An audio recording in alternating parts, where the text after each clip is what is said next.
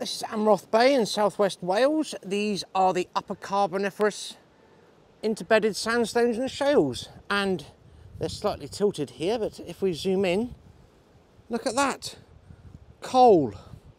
The coal is now a fossil fuel used by humans to release energy, but once upon a time that was a rainforest. So imagine if I go over here and tilt my camera, this surface here would have been the top of a sandbank. There it is, mostly sand. You can see some cross bedding in there, a deltaic environment, and looking across on top of it there would have been some vegetation, and then another flood came along here, another sandbank was laid, and repeatedly up the cliff face there. How amazing is that?